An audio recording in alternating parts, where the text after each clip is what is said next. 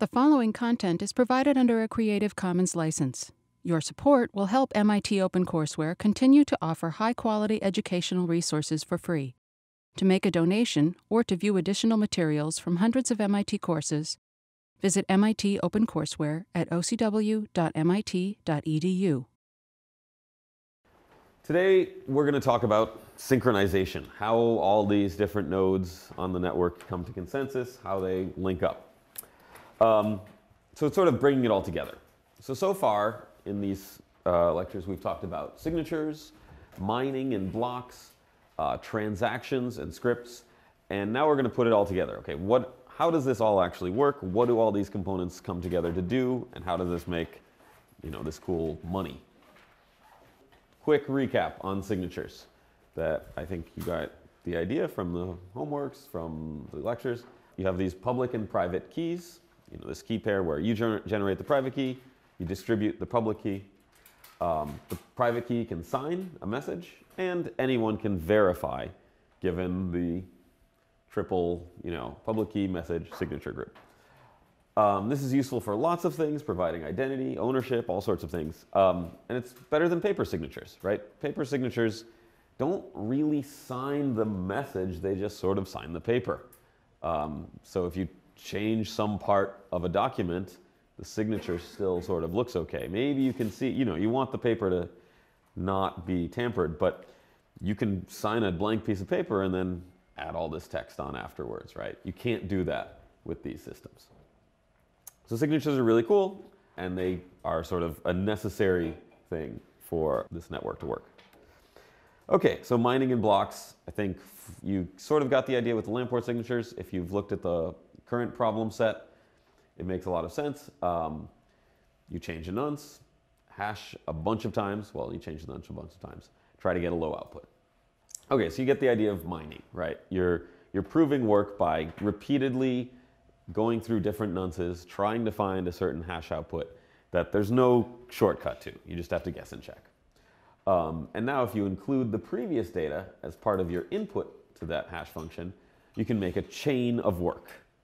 And that's what we call a blockchain, I guess. Any questions on this so far?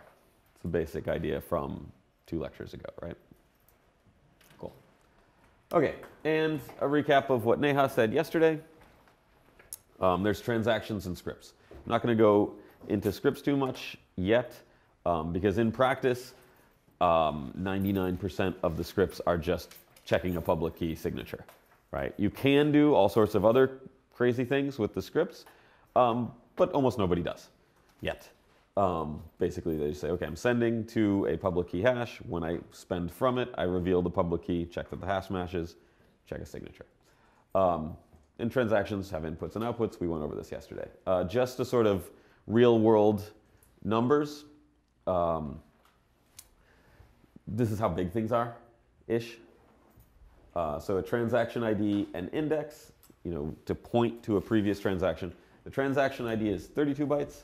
The index is encoded as a 4-byte, so 32-bit integer, which is kind of overkill because I think the most that there's ever, the most outputs there's ever been is like 1,000 or something. So you really don't need it to be able to go up to 4 billion. But that's how it is. The signature ends up being about 100 bytes because you have to provide the public key, which is either 33 or 65. And then the signature itself is encoded to something like 70 bytes. Both of those things could be much more efficient, but they're not yet. And the output is actually a lot smaller, right? An output, the script, the main thing is your public key hash, which in Bitcoin is 20 bytes. And then you have those other little opcodes, which adds a few bytes.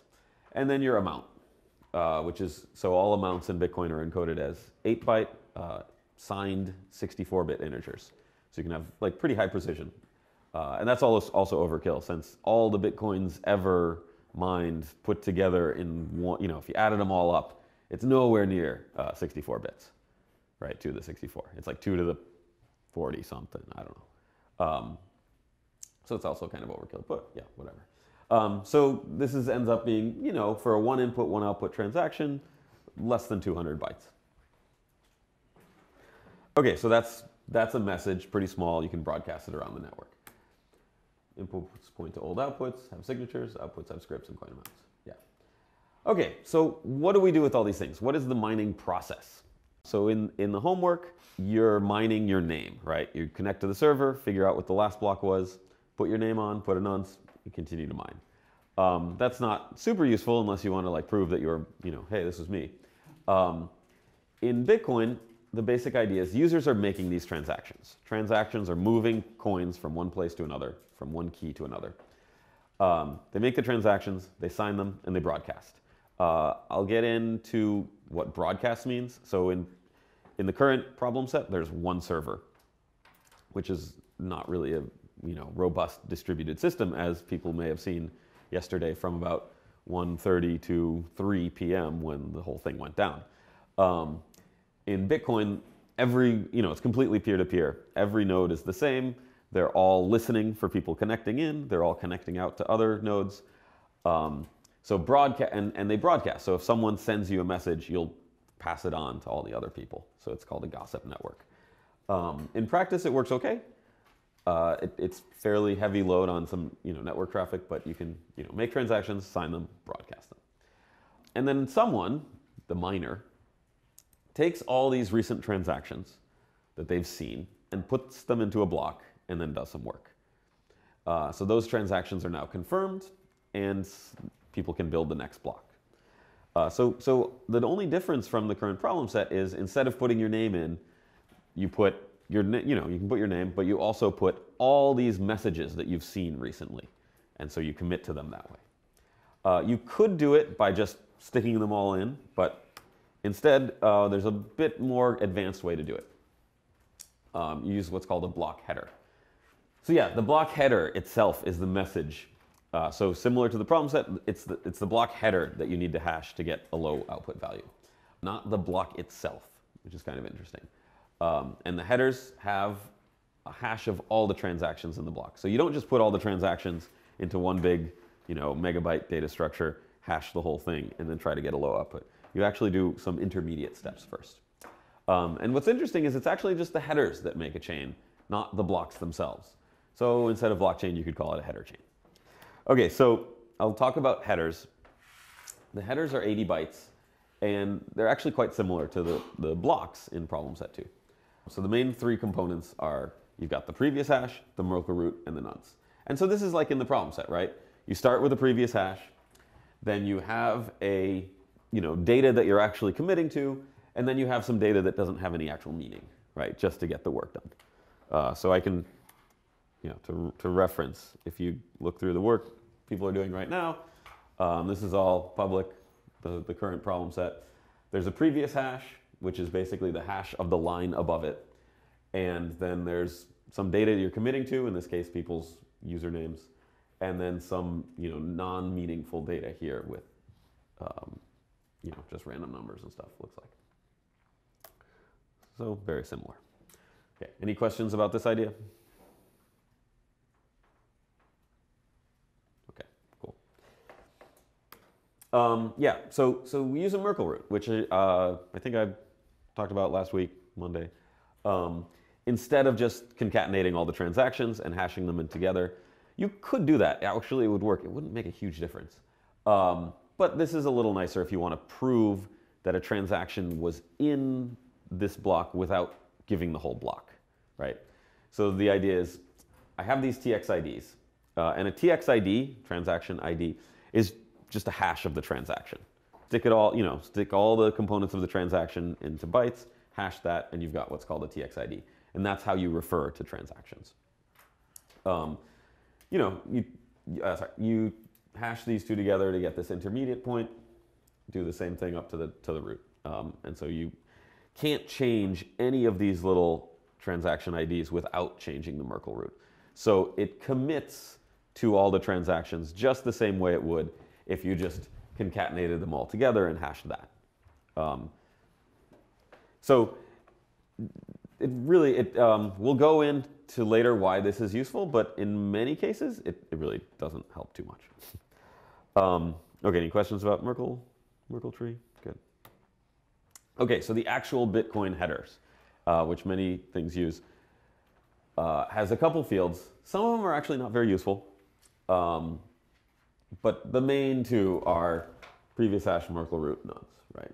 And then I'll talk about the other things. So there's also a version field right at the beginning. It's 4 bytes. It indicates block version. It's not clear what that's going to be used for in the future. It used to be used for sort of signaling protocol changes. I'm not sure that's going to be the case going forward because it didn't really work very well for that. So right now I think they all start like 0, 2, and then a bunch of zeros. And that's the current version, whatever that means. And if you mine something with a different version, everyone will accept it, but there'll be like these warnings that show up in your Bitcoin log files that say, warning, unknown version, unknown version detected. The idea is maybe, well, if the version increases or changes, maybe there's some new rules in this system or new opcodes or new something going on, and you're not aware of it, so you might need to upgrade your software. That was the idea anyway. In practice, what happens is you'll see in your logs all the time that like unknown version detected, and it's just someone just set random numbers in the version field, and it doesn't seem to mean anything. So not super useful. Previous hash, just like in the problem set, it's the hash of the previous block, 32 bytes. Merkle root, as described a few slides before, hash of all the transactions in the block. Time, actually kind of complex. I'm not going to go into the whole thing right here. So far we haven't really talked about time. Does anyone know why we'd want time in these headers? Yeah. You had mentioned earlier that you don't want to accept blocks between a certain interval if they were too late. Right. So it makes sense intuitively that like if someone says, hey, I mined this in 1987, it's like, well, that seems crazy, right? Or if someone says, here's a block, it came out in 2046, like this doesn't make any sense. So intuitively, yeah, like you shouldn't accept things that are like have some crazy date that's clearly wrong. But why? Why do we need time at all? Yeah. You want to lock a transaction until a certain time?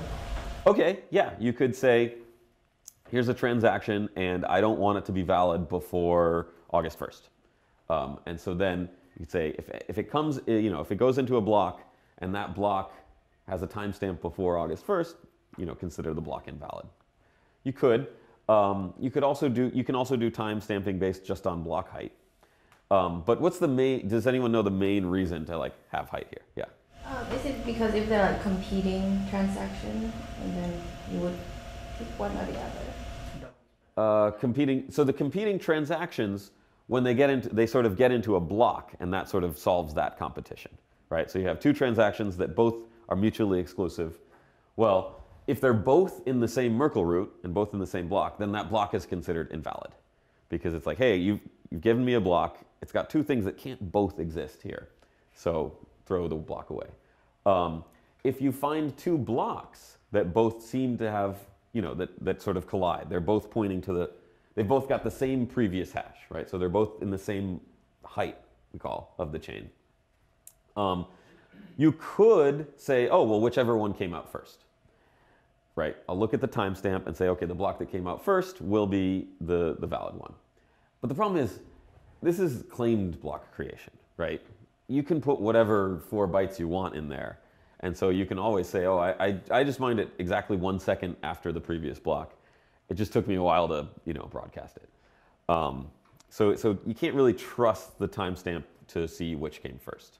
If you could, you wouldn't need all this crazy mining stuff, and transactions themselves could just have a timestamp, and you wouldn't need this whole structure. So the fundamental reason you're mining is we can't trust people to say when they did something, right? If you can always say, no, this transaction came first. No, this came first. So the real reason for this blockchain is, okay, we know which came before what. So, yeah.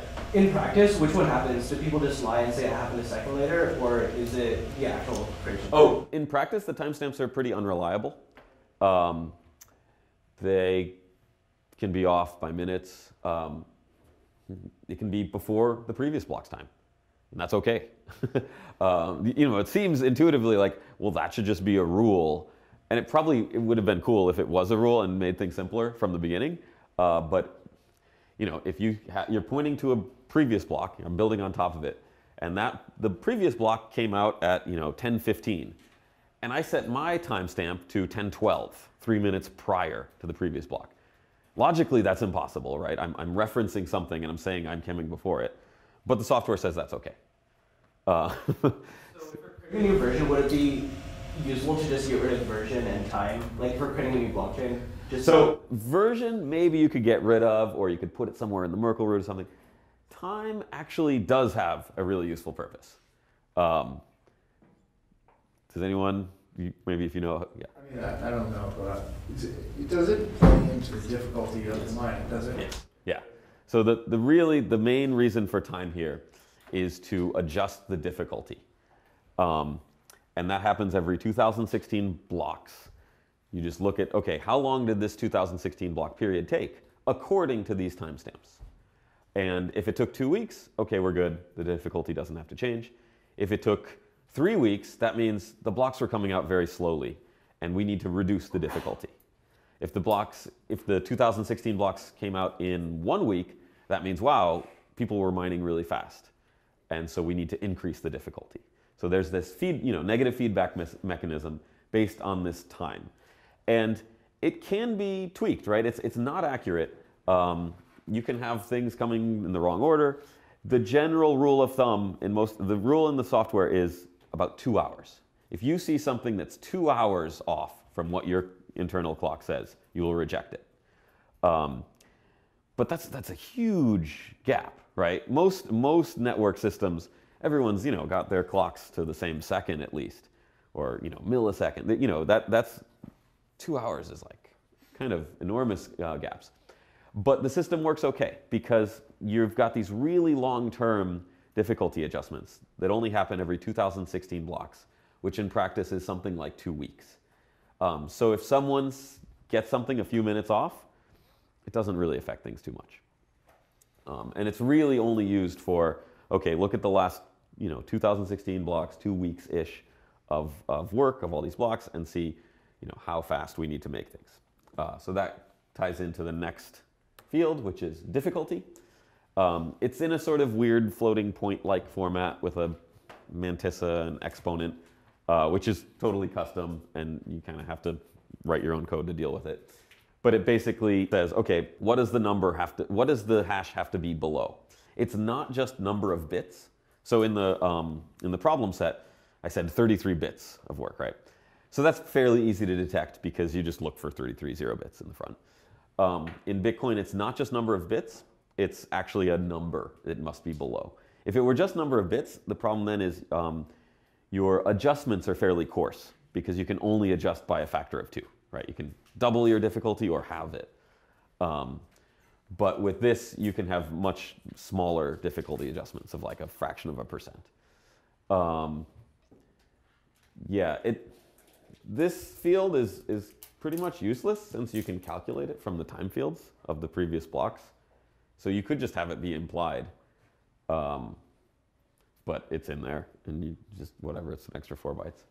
I don't think you actually you don't have to store it on a disk if you want. Because you can just figure it out from the other things.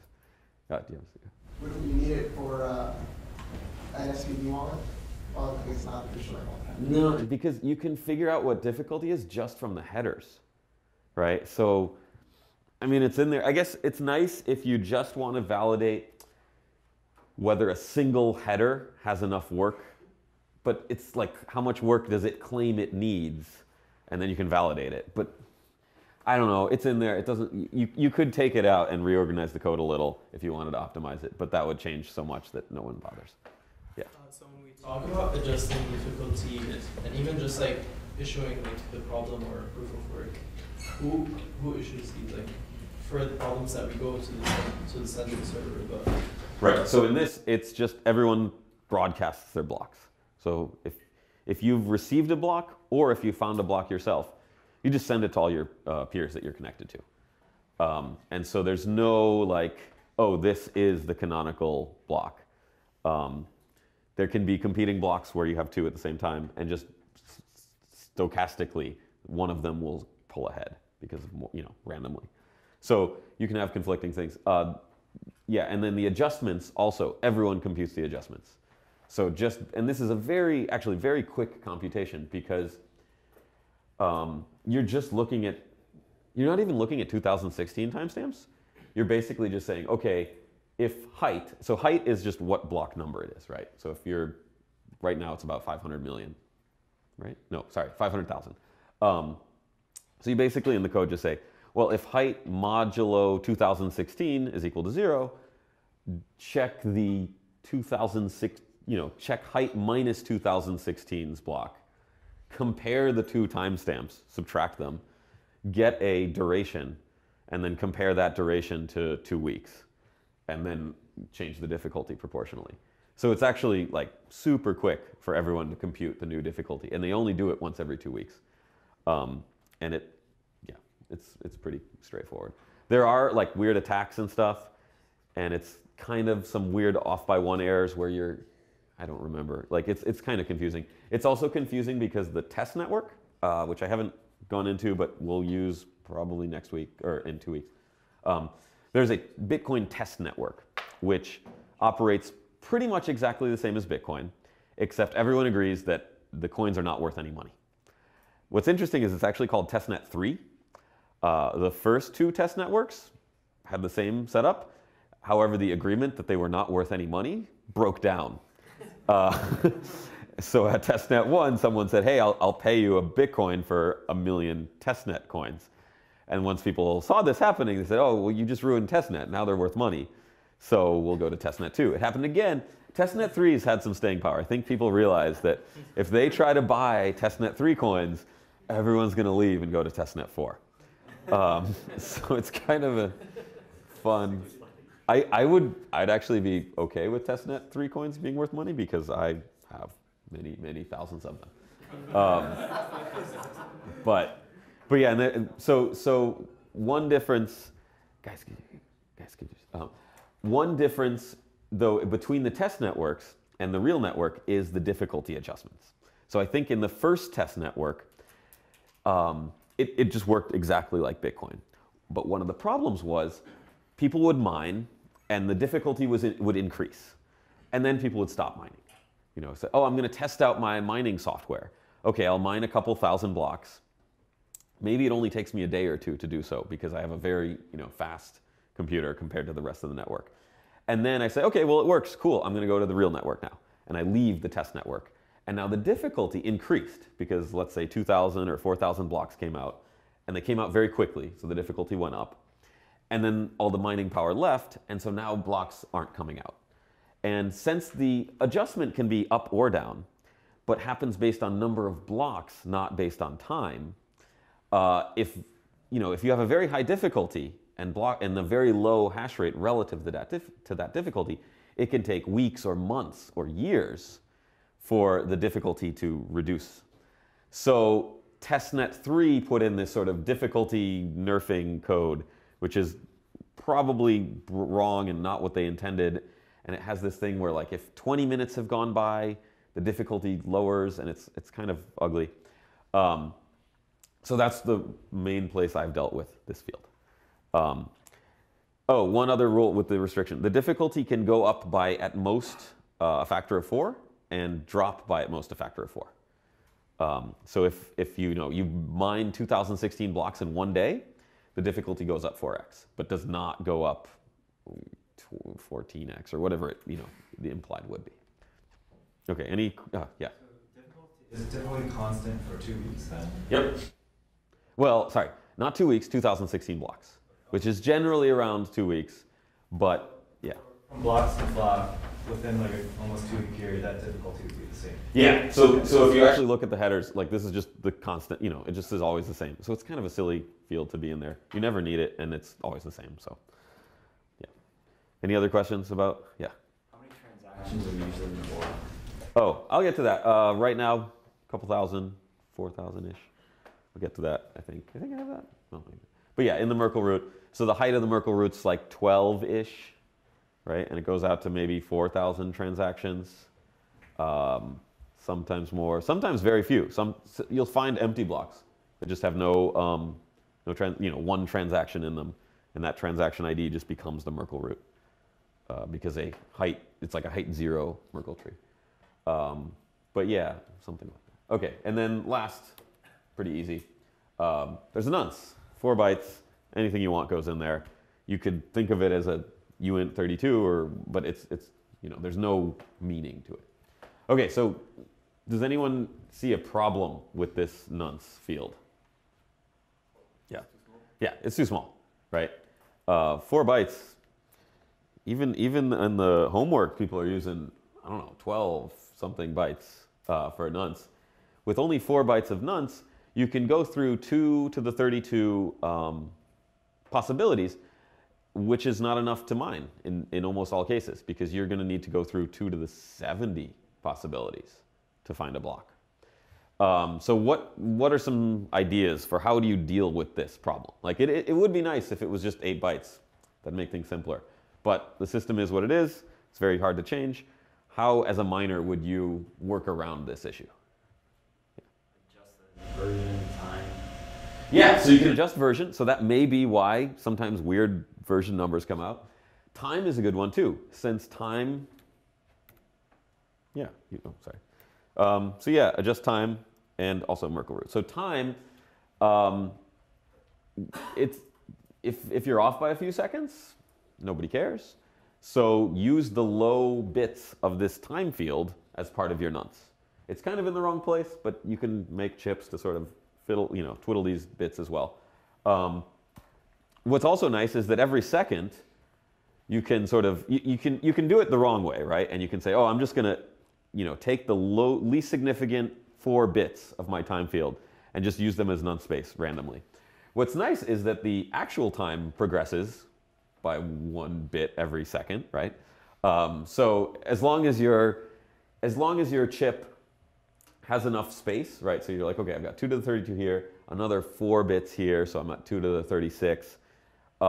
If your chip only goes through 2 to the 36 hashes every second, you're good, right? Because the actual time progresses.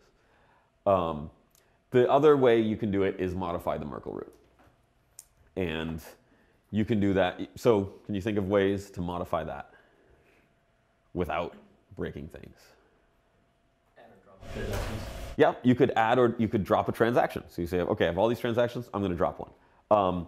That's got some disadvantages because it may pay fees to the miner. Changing the orders. Yep, you can swap them. You can just go here. You can just say, okay, well, these 2 are independent. I'm going to swap them. This will change, which will change that. So you can swap transactions around. You can also edit what's called the Coinbase, which I think is in like one more slide.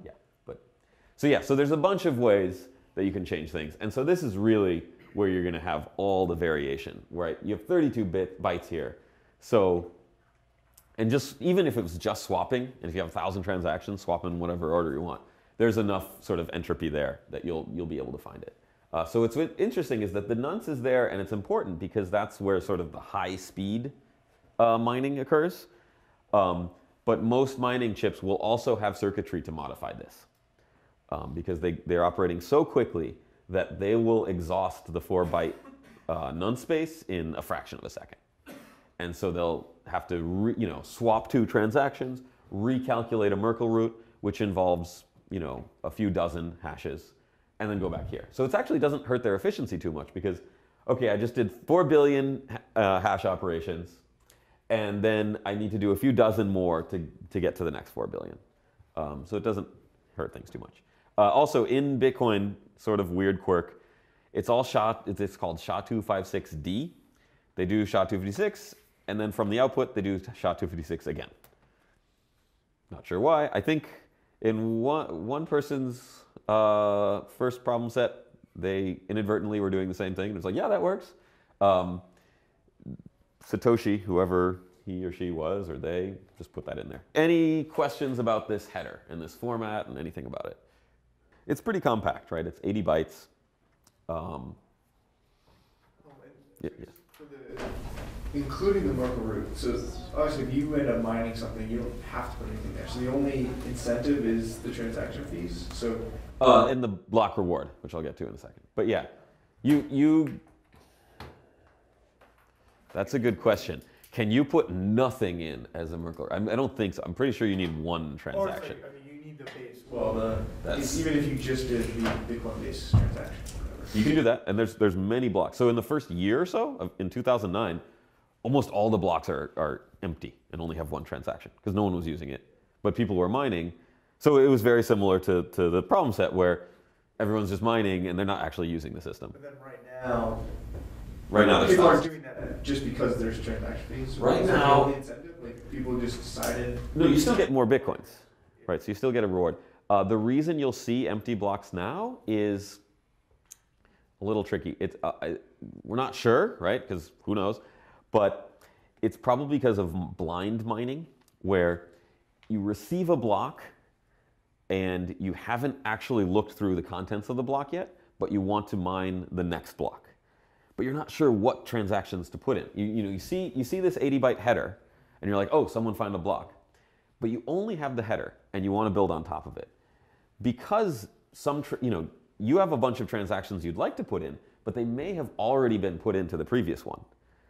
And so you're like, well, I have no idea what's in the previous one. I'm just going to mine a block with nothing in it. That way I'm sure that I'm not going to conflict with my previous one. So you'll often see a block with only one transaction very soon after its predecessor block. Right. So like every once in a while, it would check. So you're saying like if it happened to win the block really quickly, there's more likelihood to be one transaction. Right. Because a miner might. It's actually an optimal strategy for a miner to say, look, first thing I'm going to do, download the 80-byte header. I'll figure out if it's got a valid proof of work. If it does, I'm going to just assume it's valid for the next few seconds, because it probably is. And then I'm going to try to mine a block on top of that. Reference this previous block, mine a block on top. The thing is, I have no idea what's actually in the block. I have no idea what contributes to this Merkle root, because I haven't even downloaded that data yet. But I can build on top of it just from the header, but I can't include transactions because I have no idea what transactions are in here, so they might conflict. So I'll just mine sort of blind for a second or two, and then I download all the stuff, download all the transactions, validate it, and now I can include my transactions that haven't been included. And so that happens. It can be an okay strategy. Sometimes it can lead to you mining an invalid block, right? If someone produces an invalid block and you just see, oh, well, it's got proof of work, you grab that header, start mining on top of it. No matter what you mine, it's going to be invalid, right? Because it's pointing to an invalid block. That happened 2015 or 16. In the summer of 2015, it happened, and it was like quite extensive. It was like 7 or 8 blocks in a row that were all invalid because none of the miners were actually verifying anything. They were just downloading the headers from each other and being like, yeah, I mean, he did the work. So they were just assuming everyone else was verifying the Merkle roots. And yeah, so then it ended, so they lost 25 times 8, however many Bitcoin, they lost, hundreds of Bitcoins, which at the time was still worth quite a bit, and now is worth, millions of dollars, just because they weren't actually checking things. Yeah. If I mine a block and it's empty, do I decrease my chances of being mined afterwards? No. Actually, I would say you would, sort of game theoretically, you would increase it. Because you're not depleting the mempool. Which, okay, I need to talk about the actual mining Coinbase and mempool and stuff. But yeah, it's a tricky question. I'll try to get back to it. If I don't, bug me again. Okay, TX, so in this Merkle root, right, you've got all these transactions. They have a specified order. Transaction 0 is the Coinbase transaction, and it's special. It generates new coins, and it takes fees from all the other transactions in the block. I think Neha mentioned this yesterday, where if you have a difference between the input amounts and output amounts, that's implicitly a fee, right? So if your inputs, right, so here, Neha's thing, you're spending 20 coins, you've got 5, 10, 4. Okay, well, there's only 19 coins in the output, so there's an implicit fee of 1 coin. That 1 coin can go to transaction 0, right? So transaction 0 has essentially no input. Transaction 0's input field is just empty, anything you want to put, any bytes you want to put in there.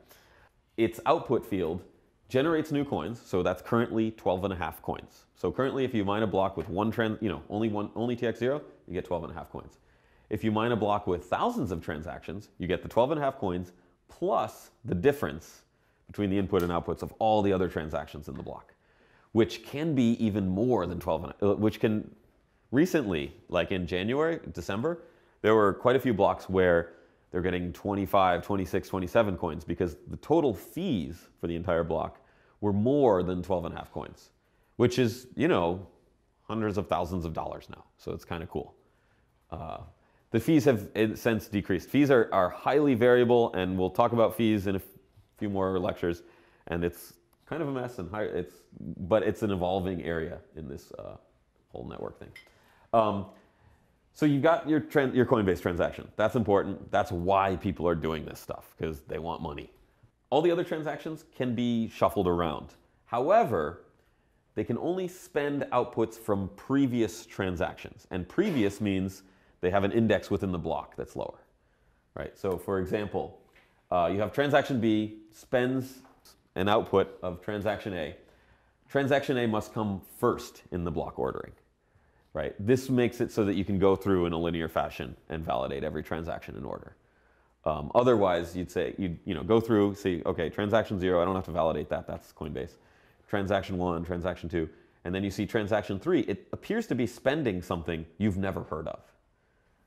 So that would, at first, that would appear to be invalid. And then maybe you go through another few transactions, say, oh, this creates the output that this thing I just saw before spends. It's sort of out of order. It makes things very complicated to validate. And so this rule ensures that if you go through and just check every transaction in order, it'll all make sense. Yes? Is there any benefit of being earlier or later? In the block? Yeah. No, I don't think so. I mean, I can't think of one. Yeah, I mean, it's just sort of random. A lot of times they'll organize it by fee rate, or by default they'll just organize it by when they saw them first. So it's pretty arbitrary. Does that mean that you have to wait until the transaction that contains your output has been mined in order to spend that again? No. Although, if they did, that would make the software a lot simpler and easier to deal with, but that is not how it works, right? So you can have, for example, I'll draw it. You can have a block where there's, let's do it this way. So you have TX0, there's Coinbase transaction, transaction 1, transaction 2, transaction 3. And transaction 3 may be spending something that was generated in transaction 1. That can happen, right? So if you make transaction 1, broadcast it, it's unconfirmed. You then make transaction 3, broadcast it, spends transaction 1. The miner can put those in the blocks. They must put it in order, right? So if this happens, you can't switch them in order, but that's considered okay. It makes it makes multi-core validation more annoying, right? If you said no, you can only use outputs that have already been confirmed, then the block validation becomes embarrassingly parallel because you can just validate every transaction independently. That would be kind of nice. There's other interesting reasons why this is also useful. So, I mean, if I were designing it, I would say you have to do confirm because it just makes things simpler, but I was not Satoshi. So yeah, the order is fairly arbitrary. Any other questions about block ordering, Merkle root stuff? And then we're going to have a quick intermission right at the halfway point. Sounds good? Okay, so 256-second break. Okay, so now I'll talk about the synchronization process. How does this actually work in the software when you download Bitcoin? So first, you download Bitcoin. You go to bitcoin.org, your friend hands you a USB drive and says, hey, I got some good stuff, man. This new thing called Bitcoin. And so you've got the Bitcoin exe file or DMG file or the binary or the code. And you want to know what's been going on for the last 9 years. So first, you download the binary or you compile the code. And you verify all the GPG signatures of this code, right?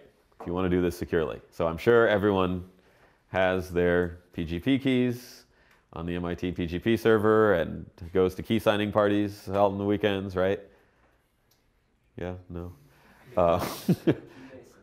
Keybase is also useful. Yeah, so I have my PGP key hash on my business card. I don't think anyone's actually ever used it.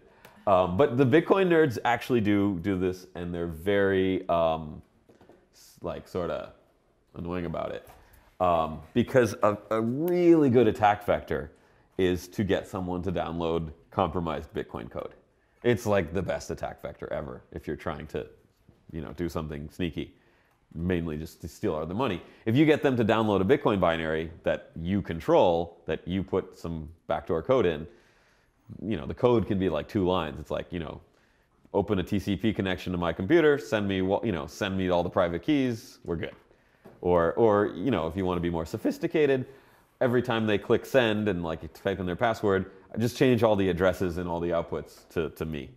And like every time they try to send money, the UI sort of shows that they're sending money, but actually just sends to me, and they won't find out for a little while. There's a lot of things where you want to be running the right Bitcoin code, and that's a hard problem, right? Because we're sort of operating in this trustless, decentralized network. How do you get into this in the beginning, right? If it's your friend and saying, hey, here's the Bitcoin I'm running, I know this is good, then it works. But just a website, what if someone hacks the website? Things like that. So it's like a huge rabbit hole, and you can try to worry about it for years. But anyway, you download the binary, assume you've somehow gotten the binary and you're pretty sure it's the right software. So how do you connect to this network? Well, there are these hard-coded DNS seeds in order to find peers in the beginning. If you know how DNS works, it's how you look up IP addresses based on a host name. There are some servers that will return multiple different IP addresses every time you query them. And those are IP addresses of currently running Bitcoin nodes. So the idea is, okay, someone's running a Bitcoin node, they've got their DNS server, you query that DNS server and it will hand you out some IP addresses. This is also sort of centralized / trusted / whatever, in that, if someone compromises these 4 or 5 DNS servers, you might not be able to connect to the Bitcoin network, right? So in practice, it's not completely mathematically secure and trustless. There's all these real world issues. That's like, how do I know I've got the right software? How do I know I'm connecting to the actual Bitcoin network? What if my ISP is blocking me and sending me to some other network, or things like that. So in practice, it sort of works okay right now. You connect to the DNS seeds, and then you connect to a Bitcoin node, and you ask for headers. And you say, hey, I just showed up. I know about one header. There's a hard-coded header in the code called the Genesis block that Satoshi did. And you say, hey, I've got this Genesis block. Do you know anything that builds above this Genesis block that comes after? And they say, yes, I actually know 500,000 headers that come after it, and they'll start sending it to you. They send it to you in like a couple thousand of headers at a time, and then you start to download all those and verify them. The header chain, you get it first, and it's actually very quick. You can do it under a minute if you have a good internet connection, and you verify all the work before you do anything else. So this is nice in that the attacker, in order to sort of make you do more work here, would have to do a lot of proof of work. But for you, it's very quick to verify everything. Even 500,000 headers, 30 seconds if you got a good internet connection, something like that. Because all you're doing is 1 hash per header, right? You just download the header, check the bits, check the time, make sure the times are like, progressing reasonably. If the times keep going backwards for like, I think it's 10 blocks, then you consider it invalid. But your computer can actually do this. It's 500,000 hash functions. I'm sure if you've seen for the problem set, you can do that in a few seconds in many cases. So you can verify the work done throughout the entirety of the Bitcoin's existence pretty quickly. So then you've got 500,000 headers, and now you need to actually download the blocks. Okay, any questions about header synchronization? Seems pretty straight up. Yeah. Can you cache any of that work, since you're going to see some of these every time you sync?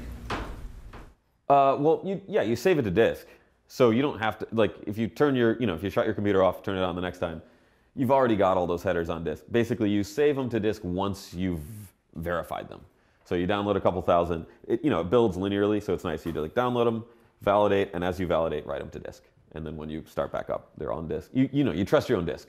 If someone goes in and modifies things on disk between running of Bitcoin, all bets are off, right? So you sort of implicitly trust that. Okay, so yeah, that's pretty quick, works well.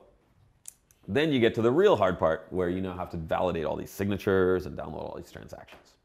Okay, any other questions? Good? Okay. Okay, so then it's called IBD, initial block download. So you get the headers first, that's quick. Now you start asking your peers, hey, here's this header from 2009, block height 1. Give it, here's the header, can you give me the full block? With, what's in the, I have the header, what are all the things that go into the Merkle root? So you request blocks from peers, you match the transaction list, the Merkle root and the header, and you process each transaction in order, right? So you download it, say, okay, here's all these transactions, let me take the hash of all of them, compute the Merkle root, make sure it matches the Merkle root I see in the header I've already gotten, and now process each transaction. Okay, so what do we do to process transactions? Okay, so you've got this UTXO DB. So this is unspent transaction output. So all the, I'm sure in like 2030 there will be a new slang term where we'll just call money UTXO. It's like, hey, I got a lot of UTXO.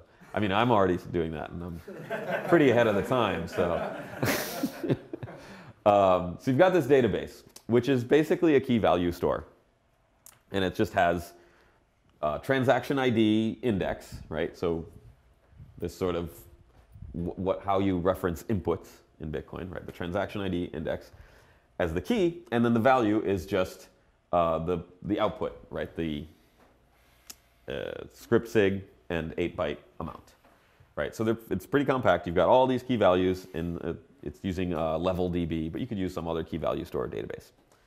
And the idea is, okay, every time you get a transaction, validate all the inputs, make sure all the signatures are good, make sure it's spending things that actually exist in your UTXO set,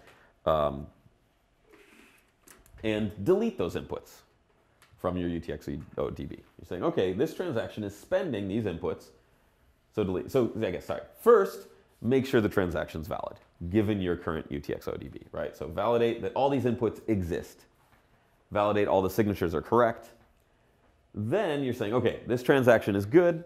Now I modify my database by deleting all the inputs that are consumed and adding all these new outputs from the transaction, right? So this modifies the database in place, and you're sort of constantly, reading from it to validate inputs, and then writing to it to delete inputs, and then writing to it again to add outputs. So it doesn't seem too bad, but there's a lot of disk access, and the UTXO DB is a key value store with a lot of keys. The values are very small. So it's not like a crazy database problem, if anyone's interested in databases and stuff. But it can be slow, and we want to really optimize it. So when you sync the initial block download, you're doing this 300 million times. So there's about 300 million transactions historically. So you're validating signature, deleting input, adding output 300 million times. It ends up being about 170 gigabytes of downloads. And then the end result, when you're done, modifying this database, is that you have 55 million transaction outputs remaining, and it's about 3.2 gigabytes of disk use. So yeah, but you had to download that 170 gigabytes to get to the 3.2 gigabyte end state, right? Because most of the transactions that have been created and most of the outputs have then later been spent, right? So there's a lot of churn. So yeah, of the 300 million, and these are not the same numbers. I was actually looking how many transaction outputs have been created throughout all of Bitcoin, and I couldn't find the number, and I didn't want to, write software to figure it out. But you can certainly figure it out from the blockchain. But yeah, this is transaction outputs. How many total transactions have TXOs? I'm not sure. But yeah, so it's pretty big, but it's reasonable, right? Like we can do this on today's computers. If you've got a decent laptop, this is possible. This total time taken depends on a lot of factors. Has anyone actually done initial block download and synced a Bitcoin node and want to say about how quickly they did it? Or okay, James, how long did it take? 0.15, it's actually quite quick. I mean, on a spinning disk, it will take about 6 hours, maybe. On a spinning disk? Yeah, with the new one, it's really quick. Because I run 0.15.1 on a laptop with a spinning disk, and it'll take like overnight to just sync up a week or so. It's really slow, but I don't know. Like my hard drive broke, I did it from scratch. I did it in like 8 hours. Wow, cool. Okay, so 8 hours to do the whole thing. Anyone else have tried it? Yeah? It took me a week. Yeah, a while back took weeks. So the software has been improved quite a bit. So if you downloaded it, like I first downloaded it in 2011, and it took overnight to download everything. And the download was vastly smaller. It was less than a gigabyte to download the entire blockchain. So what's interesting is that the time taken for initial block download over the last 7 years has been somewhat constant in that the blockchain gets bigger and bigger, but there's all these optimizations to the code and the databases, and so that sort of keeps pace. Although actually, I'd say recently it's gotten faster, because like 0.15, 0.11 or 12 had a big speed up as well. They completely refactored the network code. It used to be coupled with the synchronization, Yeah. and then they decoupled it. And now Yeah, it I goes think that was mostly Corey, right? Yeah. So Corey Fields, who also works at the DCI, helped to refactor the code, make it a lot faster. There's definitely still optimizations. A lot of cool, a lot of it's pretty low level, like tweaks kind of stuff, but some of them are pretty big things that most of the big things, low hanging fruit, has already been gotten. The worry is that long term, this just keeps going up, right? As the blockchain gets bigger and longer, it's going to be harder to validate. It can be parallelized to some extent, but there's also like network I/O concerns, things like that. So it's tricky, but doable. Okay, any questions about initial block download? Good. Okay. So here's a question. You've got this UTXO-DB.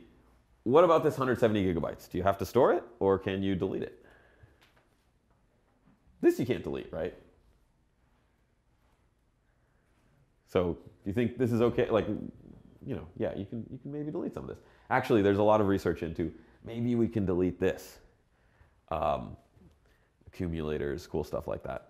It would be really cool to have some kind of data structure where we can keep adding these, we can add, remove, and prove that something's, and then seek and see if something's in there, where it either is like constant size or login size or something like that. That'd be really cool. There are constructions like that, but they don't work for what we're trying to do right now. But there's a lot of research into that. If anyone here finds some cool data structure that you can use for the UTXO-DB that doesn't keep growing, linear size of the number of keys, everyone in Bitcoin will sing your praises forever.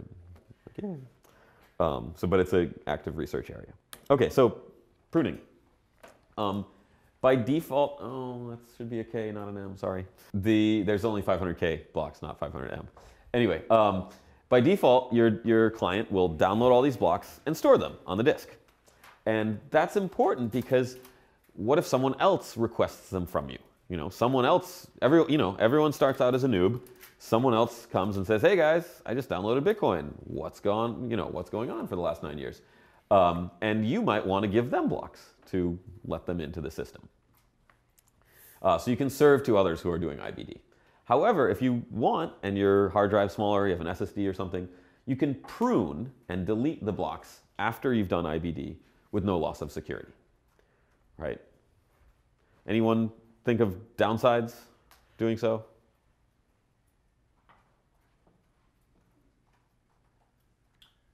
Not really, right?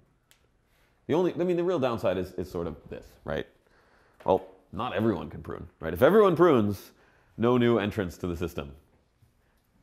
So it's a little bit of a tricky sort of like seed versus leech kind of problem where someone's got to be there to serve up these blocks. You don't have to trust them, right? You're still validating all the work, validating all the signatures.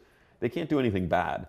But someone's got to be there to provide the network capacity. And so it is tricky. Like most of the nodes on the network are behind people's cable modem firewall kind of thing. So you can't actually connect to them and download. And if you run a node that does allow people to connect in and serve them blocks, people will download quite a bit. So I have one in the office over there. It ends up sending out about 3 terabytes a month which is a lot, right? Like it's, dozens of gigabytes a day, 20, 30, I don't know. So yeah, people are doing this. People are connecting in and downloading all the blocks, either through IBD or just keeping up with current transactions. So yeah, pruning is possible, but it's someone, not everyone can do it, so it's sort of an unsolved issue there. There's a lot of research into how we can do partial pruning, where, okay, I'm gonna only store the last month's worth of blocks, which is mostly what people do, because a lot of people have intermittent connectivity, where they'll turn off their node and then start it back up again a few days later, and they just need to catch up with the last few blocks. Okay, so pruning's cool. That's been in since 0.12 or something. So I'll go through, in practice, if you go to your Bitcoin node, what does it actually store? And if you just go to your Bitcoin folder, which in Unix type OSs is like home directory /.bitcoin, total random aside, I don't like how they put a dot in front of all the really important folders. Right? It's like they hide all the important things, like your GPG folder has got a dot and your Bitcoin folder's got a dot. But like downloads doesn't, and like who cares about that? Anyway, so if you just ls in your folder, here's all the files, and just go through real quick. Here's the files, and I'll describe. So there's a ban list.dat.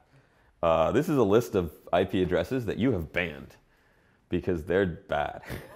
They're doing something weird. So I'll get to it at the end. I sort of am thinking of making a ban list for the problem set, because there are some nodes that are doing non-good things. That was what caused yesterday's outage. Someone was connecting. Although it was really my fault, because the server code was not verifying inputs correctly. But yeah, in Bitcoin, you verify everything. If people start sending you nonsense data, or they say, hey, here's a block and it's wrong, or hey, here's a transaction and the signatures are wrong, you'll pretty quickly ban them. Because it's like, well, if they're making a mistake, it's a computer. There's no excuse for making a mistake, right?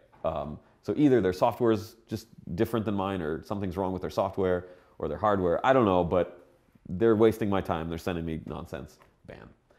So you have your own ban list. Then the blue ones are folders. I'll talk about those later. Then you have peers.dat, which is good nodes. So it's quite a bit, 4 megabytes. And you keep track of, here's all the different nodes I've connected to for the past, the duration of my, however long I've been using Bitcoin. I keep track of all their IP addresses, how much uptime they've had, what I've downloaded from them. And so, I sort of sort them and put the good ones at the top, and like, okay, here's all the different Bitcoin nodes. So next time I start up Bitcoin, I'm going to try to connect to them. So this makes the network very robust, because everyone remembers everyone else. And then when they need to, if there's a network disruption, maybe half the nodes go off the network, you can still try to connect to the rest. And also peers will share their peers' files. Not directly, but they'll sort of take random samplings of this file and share it with each other, so that everyone sort of knows about everyone else. Okay, then there's a wallet.dat, which is very important, because that's got all your precious UTXOs. And we'll talk about wallets one day, I think. There's a Bitcoin conf, little config file. You can set some settings and things like that. Debug file, which shows all these weird messages, and a mempool.dat. So the mempool is transactions you've seen that you've not seen in a block yet, right? So people are broadcasting transactions, and you store them. It used to be just in memory, hence the word mempool. Now it's more like disk pool, because you actually store them on disk, because it saves a little speed when you shut down and start up again. Okay, so any questions about just what all these files are doing? Okay, makes sense. So now the folders. Chain state, blocks, and database. So any guesses onto how big these things are, based on previous slides? So how big is chain state, for example? Guess? 3 gig, okay. Okay, yeah, 3 gigs. Right, this is the UTXO set. 3-ish gigs. This is all the blocks. What? Oh no. And then database, actually, I have no idea. Does anyone know what that is? There's a database folder, and it's got one little log file, and it's like 80 kilobytes. I don't know what it is. Do you guys know? Okay. Yeah, I don't know. But there's a blocks folder, and that's got all the blocks. And that's your, huge amount of data. And this is the UTXO set. Not too bad. So yeah, you can look in it. It's reasonable, but yeah, it's kind of big. Okay, and now, so any questions about the data stuff? I'm going to go into blockchain as a database real quick at the end. Okay, so it's 186 gigabytes, or alternatively, you can think of it as just 3 gigabytes. But it's a really crummy database. So I've heard a lot that, you know, blockchain is going to change the world, and it's like a database that's shared among everyone, and you can query things. It's a really bad database. So for example, I'm going to have some fun interactive questions where some of these are answerable, some of these are not. So for, you know, and I'm posing the question to my Bitcoin node. So I pose this question to my Bitcoin node. Hey, remember transaction 9095C3 from back in 2014? And how do you think the Bitcoin node will answer? Will it answer, or will it not be able to? Any ideas? Yeah. Wait, where does 186 gigabytes come from? 183 plus 3. So the total data usage on this computer is 186 gigs. Right, the rest are kind of small. What do you mean? So I mean, like, when you're using Bitcoin, you've got 186 gigs on your hard drive or your SSD devoted to Bitcoin. Right, so you've got this 186 gigabyte database essentially, but it's a really crummy database, and it can't do a lot of the things you might expect it to. So for example, this you arbitrary transaction from the past. You say, hey, there was this transaction a couple years ago. Give me the information about it. And what do you think the response from the full node is? Valid. What? Sorry. Valid. It's valid or not valid? Any other ideas? What's the header? What, sorry. What's the header of the block you said? It asks instead for a header, okay. Other ideas? Yeah, so sort of that. It'll say, remember TX this? No, it's somewhere in the blocks, maybe, but I have no idea where. It's not in the chain state, right? So the blocks, it just stores the blocks, right? Like, here's block, here's this block, here's that block in line. And if you say, hey, there's this transaction, okay, go look for it. Oh, 2014? Well, that might be somewhere in the middle. But yeah, if you don't know what block it's in, forget it. So it does have an index of blocks. It'll tell you a block, but transaction, no luck. Yeah. So it pretty much tells you if it exists, that's it. It won't even tell you if this exists. It has no idea. What's it somewhere in the blocks, so? I might have made that up. Right? So if you're saying, hey, here's this transaction. Do you remember it? Does it exist? I don't know. So, yeah. If you query about a certain block, will it be able to? Yes. And yeah, good question. But I'll get to that. I think it's in the later slides. But yes, if you query it based on a block hash, then it does have that in the database, and it'll be able to get it for you. Yeah, James. The database directory does that. You know what the database directory does? It's the journaling for the other databases. Journaling for other databases. Okay, I didn't. Yeah, cool. It's very small, so I guess it helps things work. Okay, so this one. Do you know this transaction? No. How about this? Well, I've got this output, right? It's still there in the UTX. Like, someone spent here. It's like, this is a transaction, and the first one. It's an op return output, right? So it's got some extra data, but op return means it's invalid. I can't spend it. Can you tell me what the data is? Do you think it'll be able to?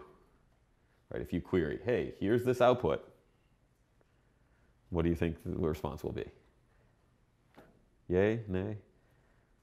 Nay? Okay, I'm seeing nays. Yeah. Nope. If it's an op return output, even though it's unspent, well, it's unspendable. So you don't put it in the UTXO database. Because you just see, oh, this output, op return's in there. Don't bother putting it in. No one will ever be able to spend it. So there's no reason to put it in. So op returns are used to sort of commit to data and all these different protocols. But the actual normal code won't store them. Okay, anything else? Next one. This one. Hey, I have a public key, and here's the hash of my public key. This is essentially an address. So we didn't talk about addresses, but the Bitcoin addresses that start with like a 1 and then have these alphanumeric stuff, it's just a different encoding, slightly shorter than hexadecimal for a pub key hash. So you say, hey, I've got this, I have a private key. I just computed the public key. I hashed it. I got this. Do I have any money? I think I did. I don't remember, but I remember my private key. I backed that up. That was the important part, right? Everyone says, keep your private keys. So I have my private key. But all this, you know, data and all this blockchain stuff, I lost my computer, but I have my private keys. I got my money. How many coins do I have? How many outputs? What do you think the full node will tell you? Yeah. Any ideas? It'll say, I don't know. Well, you're going to have to search through everything in chain state. And it doesn't index based on the public key script, only the transaction ID index pair, right? It's a key value store, and the key is this 36-byte TXID index. So this is a very real problem, right? Like, okay, I backed up my key, or I took my private keys to some other computer or something like that. And this is it's gotten a lot faster. It used to take hours, right? Where you had a hard drive and you're like, okay, import a key to this wallet. And it's like, well, when did you do transactions? It has to look through the entire blockchain, you know, linearly to see if any of these transactions have an output that matches that. And then says, oh yeah, you got money back in 2013. Oh, then you spent it. Or then, you know, and sort of replays things because it doesn't have an address index. Okay, next one. This is an example. How many coins? So you say, hey, here's this output, this transaction, :1. How many coins does it have? Will the full node be able to tell you this? Yay, nay? Seeing a bunch of nays. No, it will. Yeah, this is the one thing it can do. So if you say, hey, 7434 :1, it'll know that. That's in the UTXO DB because that's the key that the UTXO DB sorts by, right? So yep, this is a UTXO. It's unspent and it has a bunch of coins. And this is fairly recent. I was just looking through. Someone got a couple $1 million worth. Cool. Is that a million? Man. Okay. Yeah, it's in the UTXO set. Hasn't been spent, and you can sort quickly based on TXID index pair, right? So I think this is in some software called an out point, where it's like you concatenate them, and it ends up being 36 bytes, right? This is 32 bytes. This is 4. So you sort of have a 36-byte out point, which describes what goes into the UTXO database. But once it gets respent, it's hard to find again. Yeah, once this is spent, you delete it from the UTXO, and you won't remember it anymore. It'll just be, hey, do you know how many coins does this have? You're like, well, you can still answer it. You can say none, right? If it's spent, and you say, hey, how many coins does this guy have? None. It's not in the UTXO set. Which was, yeah. So the previous one, I just copied these randomly. Okay. Okay, so any questions about what is stored and what is not stored? Wait, let me. Basically, keeps track of UTXOs and it keeps track of historic blocks in order to give them to people. And it keeps track of the headers. The headers ends up being small. All the headers total is like what, 40 megs? Something like that. So yeah, you can add further indices, right? You could write software to answer all these questions very quickly. But that's not what Bitcoin does by default. Those types of indices would take a lot of extra space and add a lot of CPU work, things like that. So a very common thing is an address index. So people can ask if they have any money. So the second to last one where you say, hey, I have this key, key hash. Do I have any money? Do I have any transactions? Having an address index is actually pretty useful for a lot of things. For example, importing keys or like web wallet kind of things. But Bitcoin by default doesn't do it because, well, why? I mean, you can make arguments that it would be actually useful to have in the normal code, but we don't. Okay, any other questions about what indices, what it can do, what it cannot do? Somewhat counterintuitive in many cases, where you say, hey, here's this transaction, and you can't actually find it. Or you have to scan through 180 gigabytes in order to find it. Yeah. So wait, James, I have a question. So how big is an address index for you were working on? Usually equal to the size of the chain itself. Wow. So give me hundreds of gigs. Yeah. Yeah. At least for Bitcoin, it takes multiple weeks to generate. Weeks to generate. I bet you. Well, okay. Well, Electrum usually takes a few days, and Insight, which is popular one, takes weeks. Weeks. Okay. Well, that's. I mean, so the other thing is these are like fairly involved sort of CSE software engineering problems, and optimization really works, right? If you download like Bitcoin 0.9, it'll still work, but you're never going to catch up. Maybe not never. I don't know, if you have a fast computer, but it'll take, you know, months and months. And as people have been updating the software and making it faster, making it more efficient, now it's quite fast. And you can, you know, sync the whole thing in a few hours on a good computer. So address index is one of those things where it hasn't had like the full force of all these Bitcoin protocol coder people on it. Because it's sort of seen as like, well, yeah, that's kind of a fun feature if you want, but it's not like a core utility of Bitcoin. Okay, so yeah, maybe, you know, it is a database, maybe not the best way to think of it though. Don't think of the blockchain as like a global shared database, because it sort of is, but it's a fairly specific database that isn't useful for many other things. Yeah, and it's also untrusted. Another part of why is it's untrusted, right? Most of these things exist so that they can be used over the peer-to-peer network, right? If you request a block, I'll give it to you. If you give me a transaction, I'll match it against my UTXO set. But an address index doesn't work that way. It's sort of trusted. I can easily omit things, right? If you say, hey, I've got a key, what are the transactions involved with this key? I can omit things very easily, and there's no way for you to prove it or verify it. So your DB queries aren't really given out to network peers. And network peers are scary, and you need to ban them if they act funny.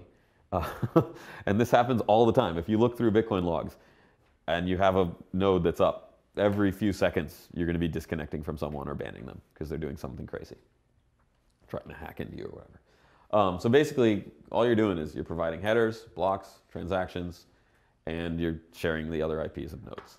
You try to simplify it. Okay, other questions? Yeah, bad database, good for consensus. It kind of works. Everyone's got the same UTXO set. Even though they all really would like to change that UTXO set. I would much rather everyone had a UTXO set where I had those 273 coin UTXO. So almost everyone in the systems would rather there was a different UTXO set, and yet they all managed to agree on a single UTXO set. So pretty cool.